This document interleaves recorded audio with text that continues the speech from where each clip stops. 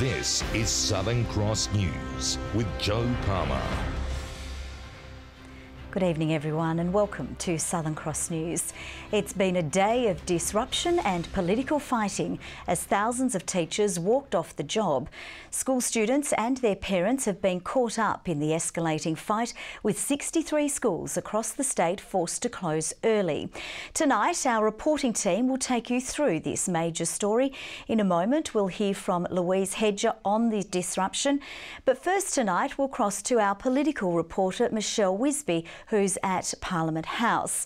Michelle, good evening. Just how unprecedented is this action?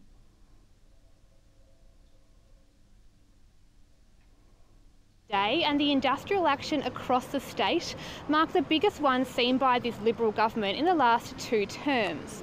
What it shows is a significant breakdown between the state sector and the government over its 2% wages cap. The government says it cannot offer any more money or it will start to impact our budget, but unions have vowed not to give up the fight. Let's take a look now. A simple cry that's hard to ignore.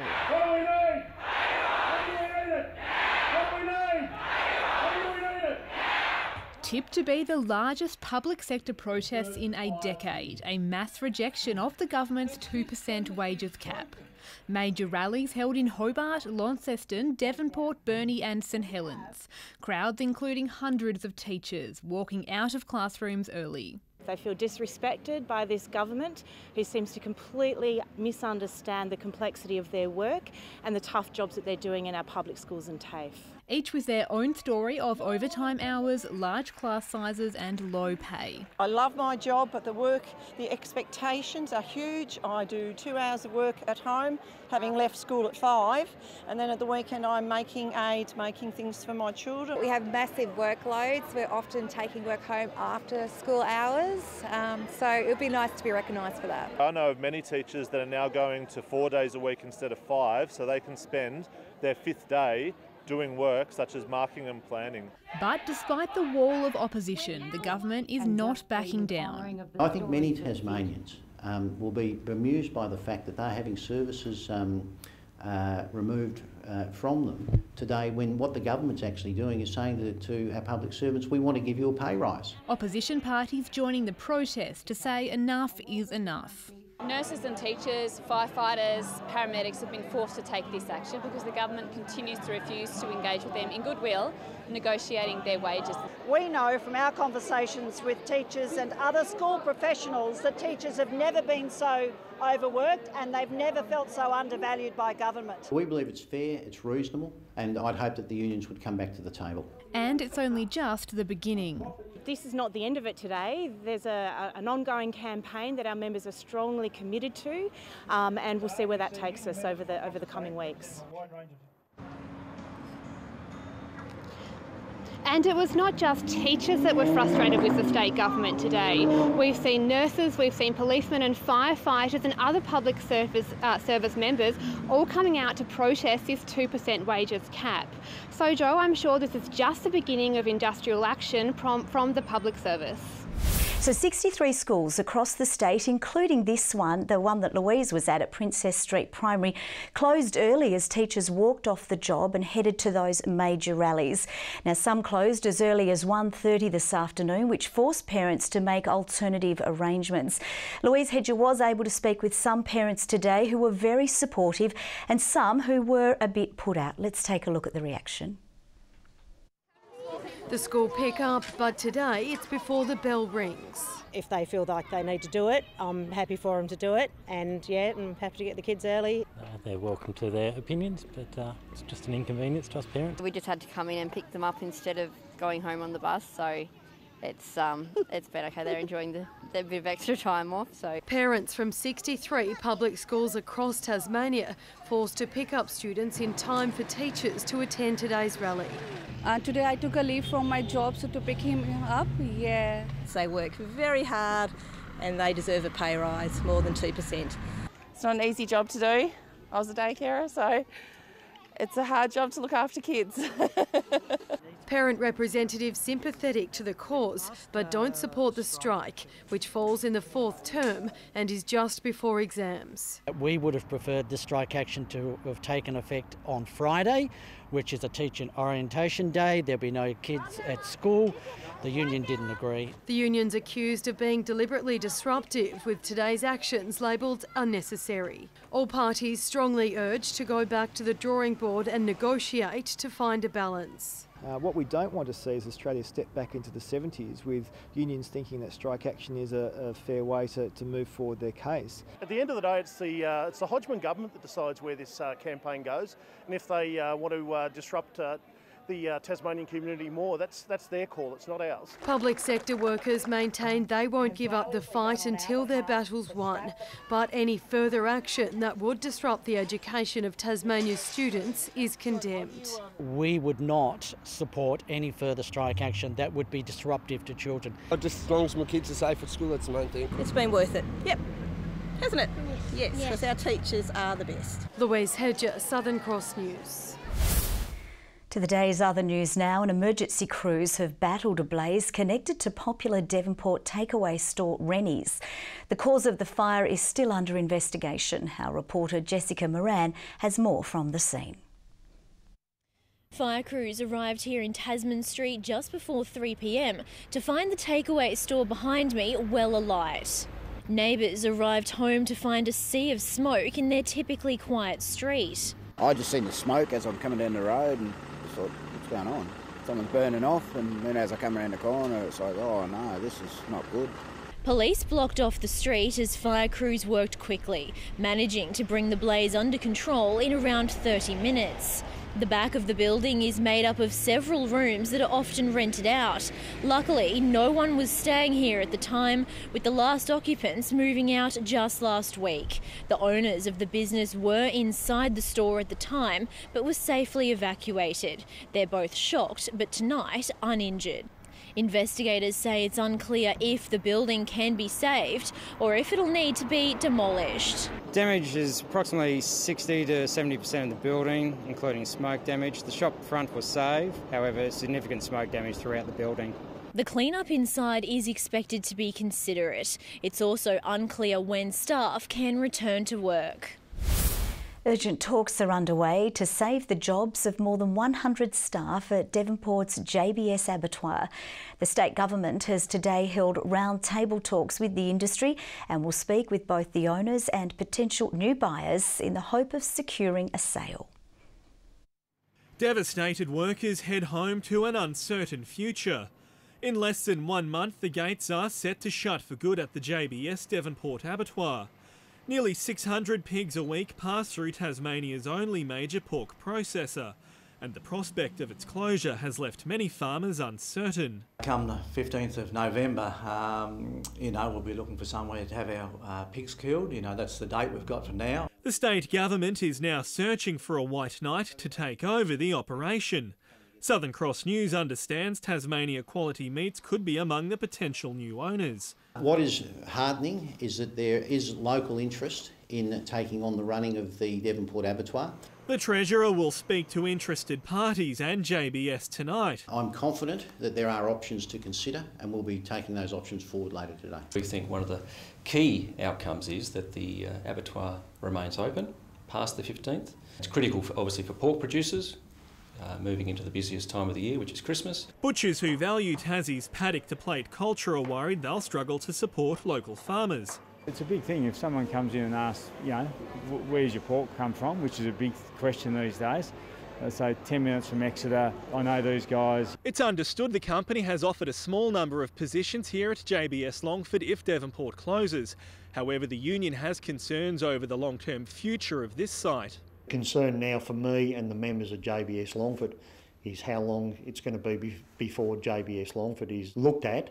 The company did not respond for comment. Sean McComish, Southern Cross News.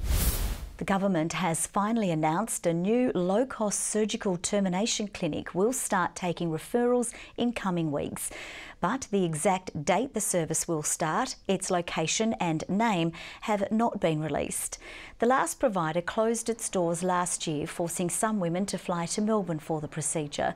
The Health Minister has always said a service would commence in October, but with just days left in the month, it's unclear when the first procedures will be carried out. The service will initially run each fortnight, but could increase to a weekly basis based on demand at a cost of $475. Environmental groups are launching legal action against a federal government decision to approve a new development in the walls of Jerusalem National Park. Taking the matter to the federal court, the Wilderness Society has accused the proposal of being waved through. The controversial venture will include a standing camp and helicopter access near the remote Lake Malbina, offering a luxury experience for guests. But the peak tourism body has slammed the court action, saying the project was fairly approved after an extensive legal process. A fire permit period will tonight be declared for much of the state, following an increase in escaped fuel reduction burns over the past 2 weeks. Tasmania Fire Service is still urging landowners to undertake reduction burns, but to obtain a permit before doing so.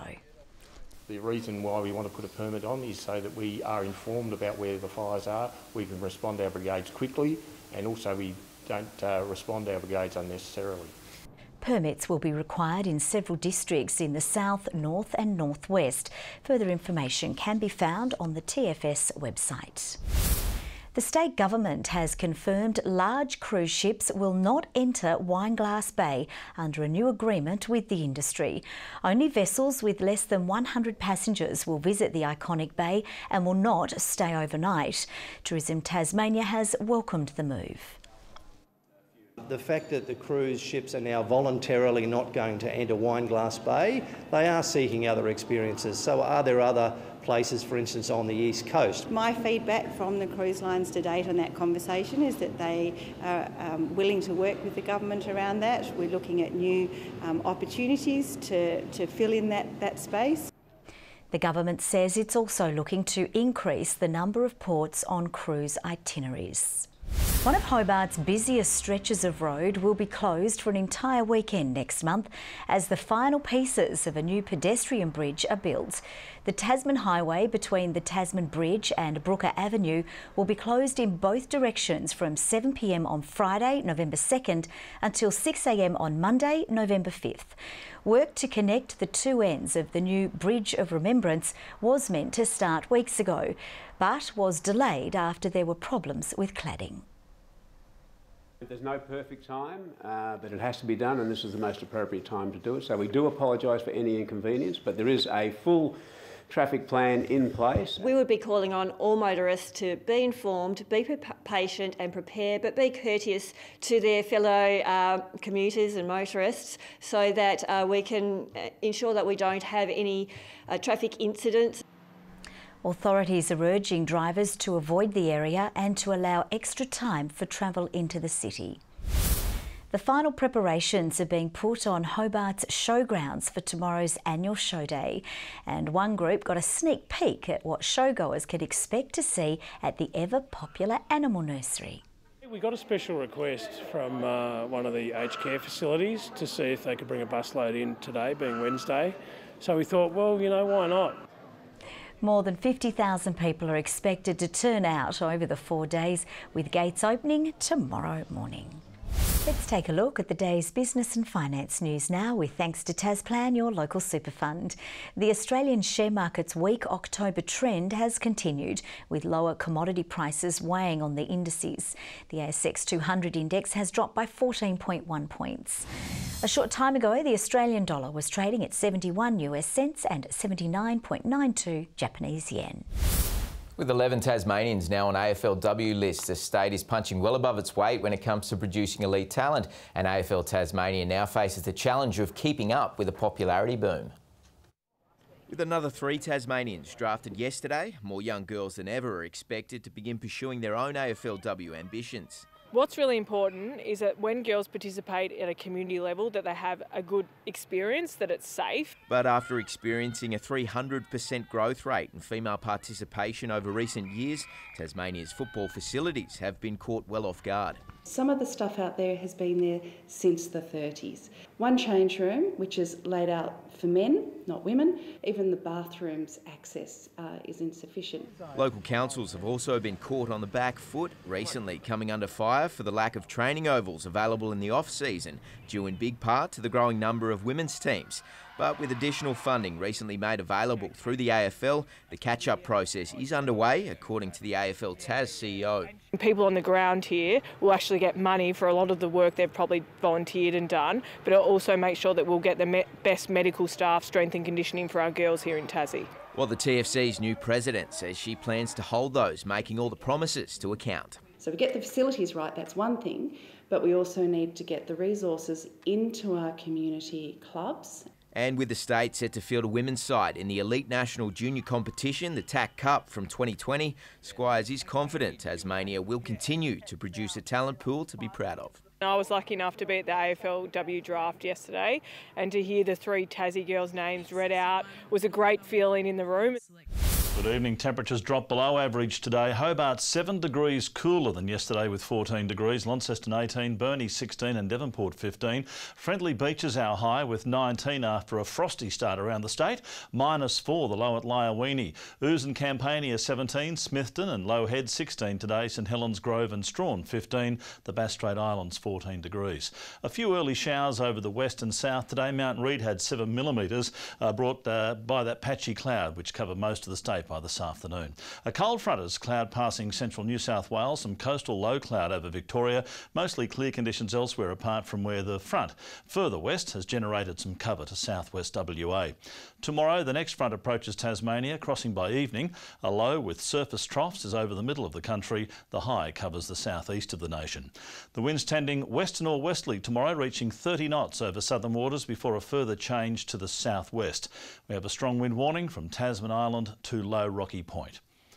Hobart for People's Day at the Show, a cloudy day, 18 degrees, you can handle that, 17 degrees for Cygnet and 17 for New Norfolk. For Launceston tomorrow, cloudy and 18 degrees, 16 the top for Devonport, cloudy as well for Campbelltown and 16. For Burnie tomorrow, cloudy, 16 the high, 15 the top for Strawn with showers developing, a late shower as well for Smithton, 16 the maximum. St Helens cloudy and 19, 18 degrees for Swansea and Fingal, bit of cloud around as well. UV, a straight line of 6s across the state. On Friday, showers over the west and south, mainly during the morning. Showers extending statewide on Saturday, maybe leaving the central north alone. Snow down to 800 metres. And on Sunday, fine after morning frost, the chance of a shower over the far south. Fine and mostly sunny in Perth tomorrow, along with Adelaide and Melbourne. A little cloud cover for Canberra and Sydney, and a late shower possible for Brisbane. And the current conditions mostly clear, Joe, but a little cool. Thank you so much for that, Murph. That's all from us for now. Good night.